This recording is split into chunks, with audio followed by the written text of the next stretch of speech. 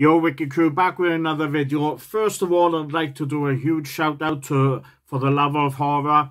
Their convention is being held October the 21st to the 23rd. The 21st in the evening will be a concert performed by the one and only Corey Taylor from Slipknot and Stone Sour.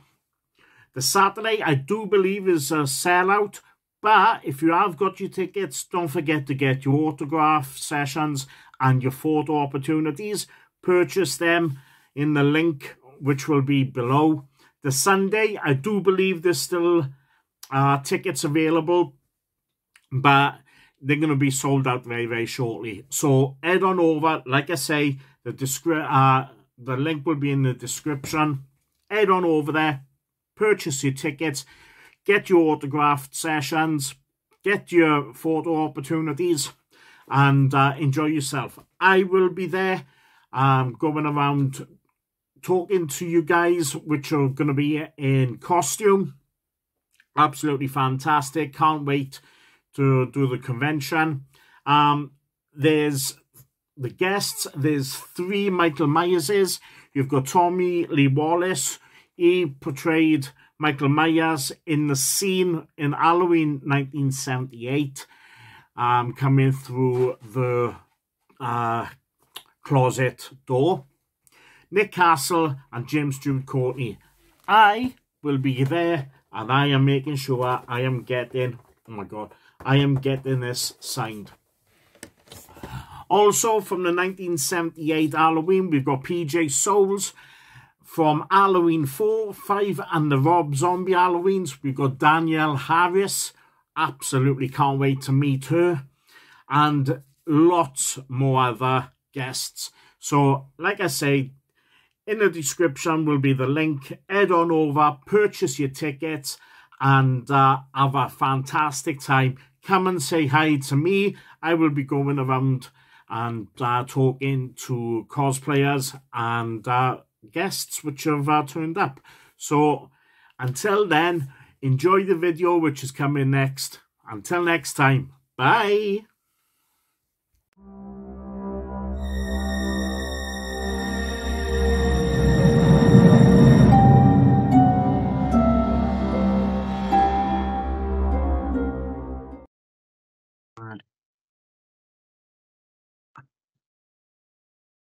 Starting right. So, hi, how's things with you anyway? You okay? I'm good. It's been a really, really busy day. I'm still trying to catch up.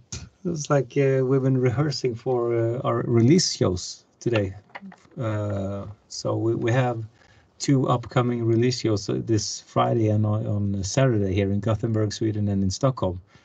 And we thought we would play. We thought we'd play like a bunch of acoustic songs.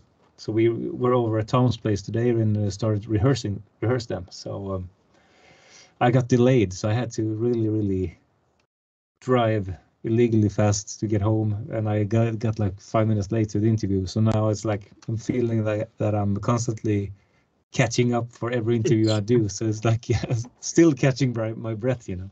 But it's well, yeah. I'll do my best. I'll do my best to not keep you too long. No, that's fine. That's fine. That's all good.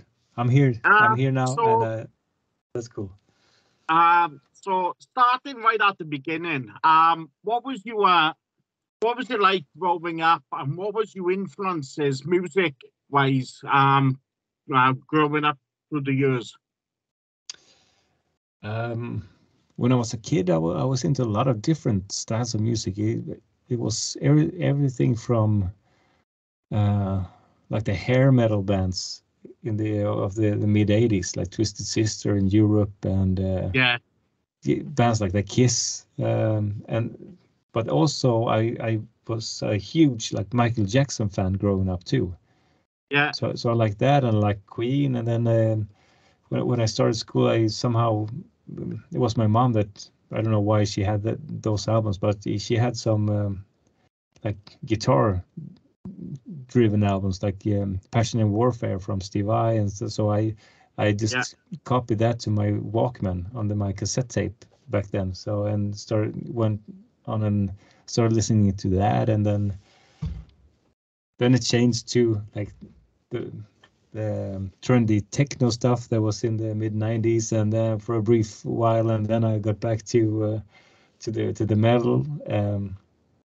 I'm starting to discover like Kiss, like for real, like all the older stuff, and then Metallica. I became What's a huge. your favorite Kiss album? Sorry.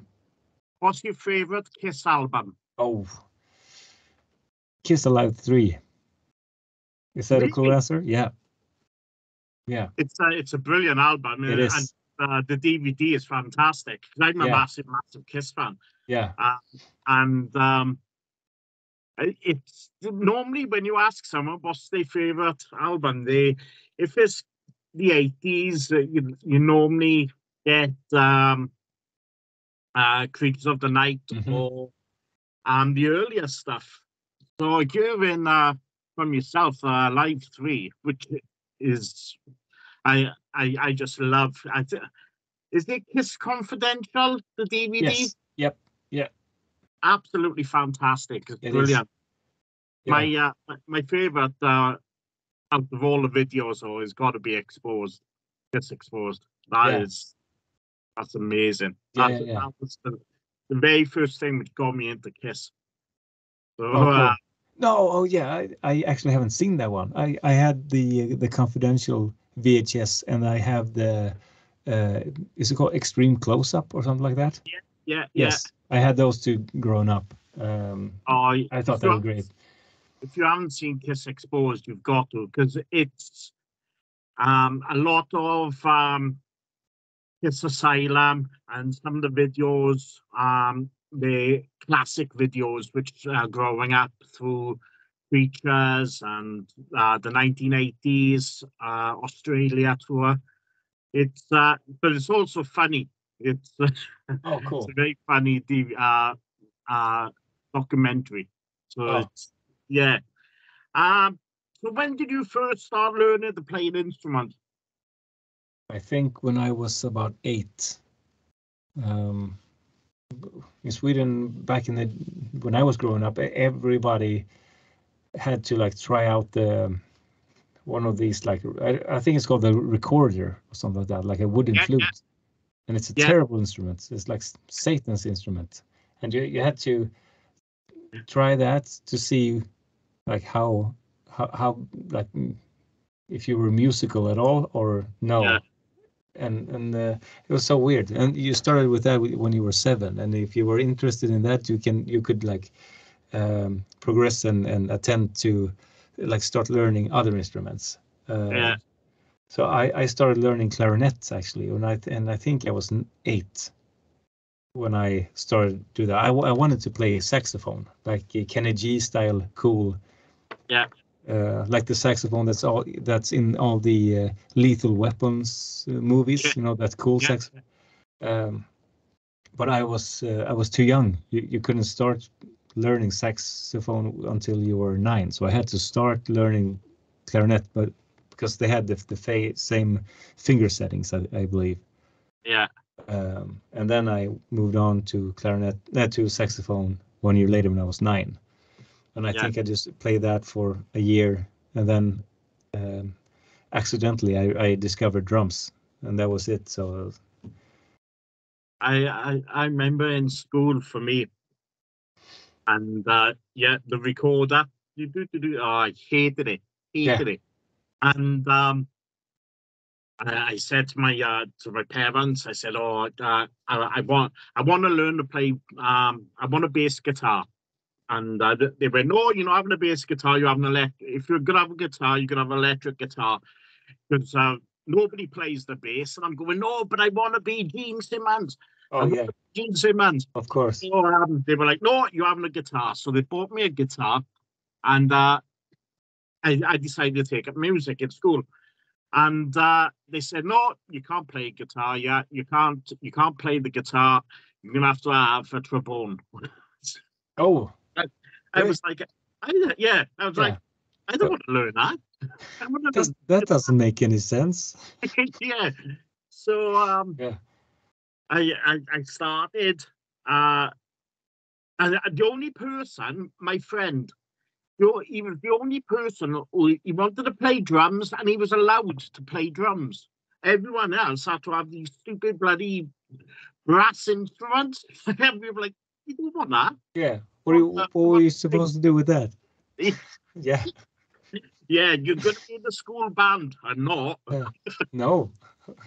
But it's, I packed up music after that. I was like, nah, I'm not learning trombone. Yeah.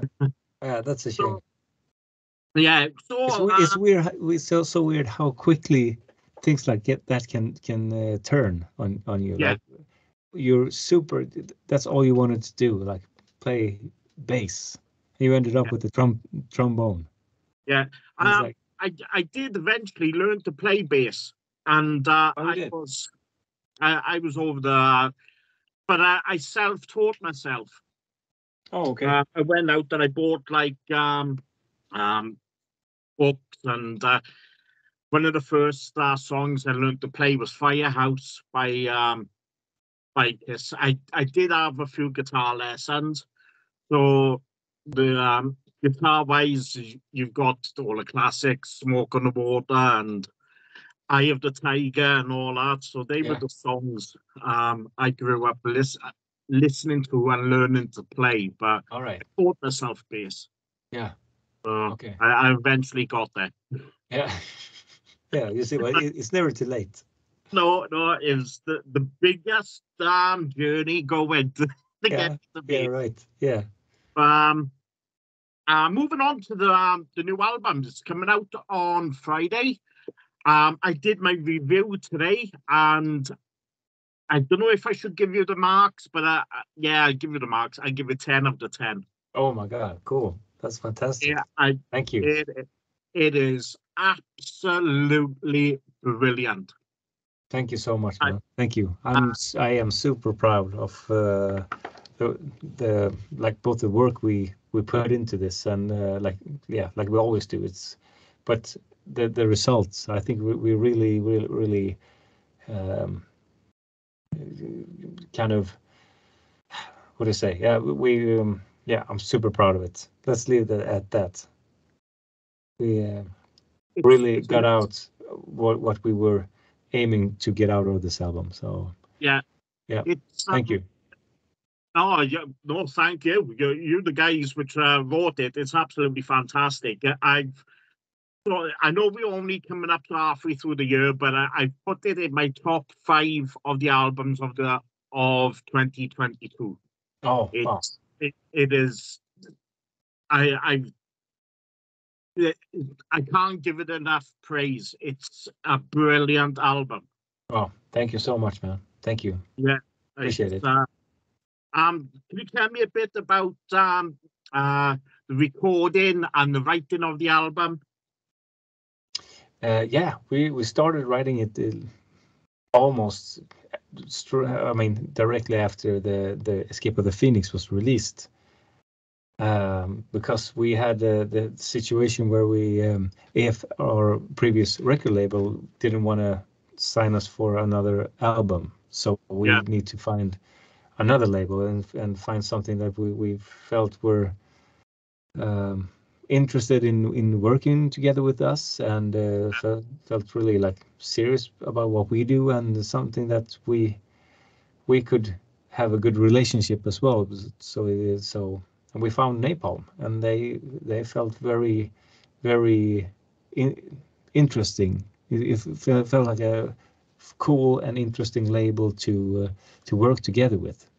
Yeah. So, and when we were about to like sign the deal with them, we realized that but when we're signing the deal, they want to have an album to promote, of course. Otherwise, it wouldn't make sense.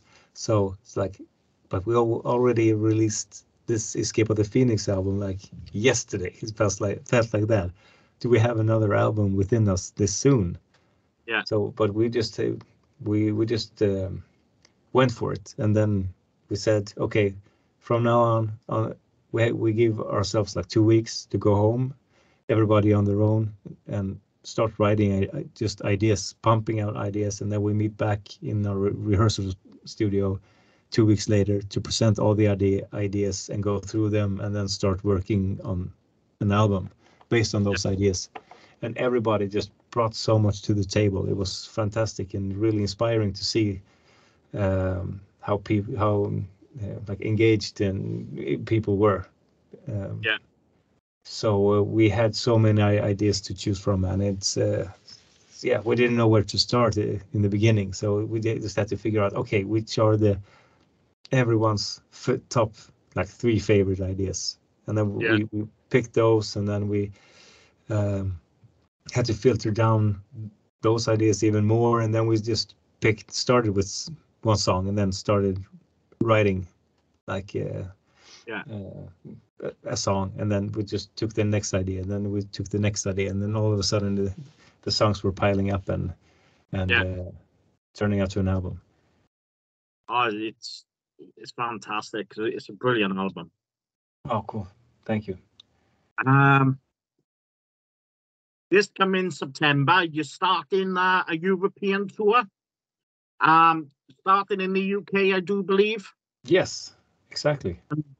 Have you done any concerts to date yet, or you still, or did you wait until the album was finished before you started looking at doing dates? We actually were in Finland this past weekend, and that was the first like premiere of the new songs. So we played all the 3 singles from the new upcoming album, and it felt really, really cool. The audience seems to appreciate it a lot, and it was kind of a rocky start, the first show, because it was everything so new, and you had to have so many things in mind when you're like playing a brand new song live. It's like a bunch of nerves involved, and it hasn't got we're comfortable with you yet in a live setting, so it's like a bit shaky, but considering the circumstances, I think we did a good job, and the more we played them, the better they felt. So we got the chance to do 3 shows in Finland this past weekend, and now we're doing the 2 acoustic shows this weekend in Sweden, and then we have a couple of summer festivals, like I don't know, maybe 5. So it's not crazy. So we have some time to feel out some of the new songs. But for the tour, we're gonna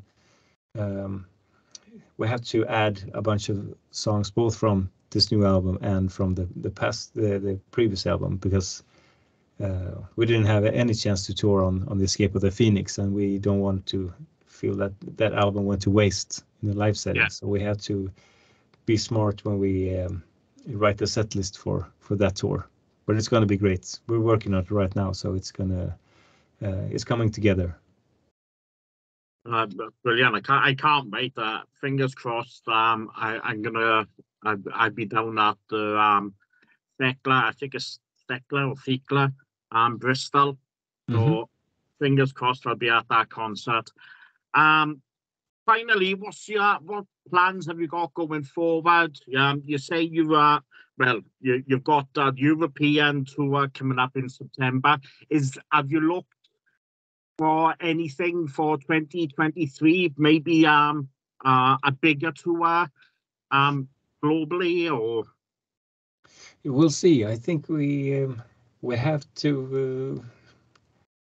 We're working on it, and I think the plan is to visit US. Like I'm not sure if we have the time to do it this year, but so hopefully like in the beginning of next year or spring next year, and then I'm guessing if the world is staying as it does, or if it gets better, the summer festival will be opened next year. So I'm quite sure that we will have a bunch of festivals next year. So this has been absolutely fantastic speaking to you. I hope to be, well, like I say, fingers crossed, I'll be at the Bristol show, so I get to have a chat with you then. And definitely. And good luck with the album launch on Friday. I know for a fact. Well, when I say I know for a fact, I'm putting my hand on my heart to say that every Evergrey fan will love your new album because it's fantastic. Oh, cool. Thanks, man. Thank you. Good luck, future, and hope to see you in Bristol. Yes, definitely. Thank you for this. This has been fantastic. I'd let you go and have a little bit of a break before your next interview. And yeah, I got 10 minutes. Yeah. Anyway, thank you for this, and it's been brilliant, and I'll see you soon. Oh, yeah. Thank you so much, man. Appreciate it. Okay, take care. Have a good one, mate. And yourself.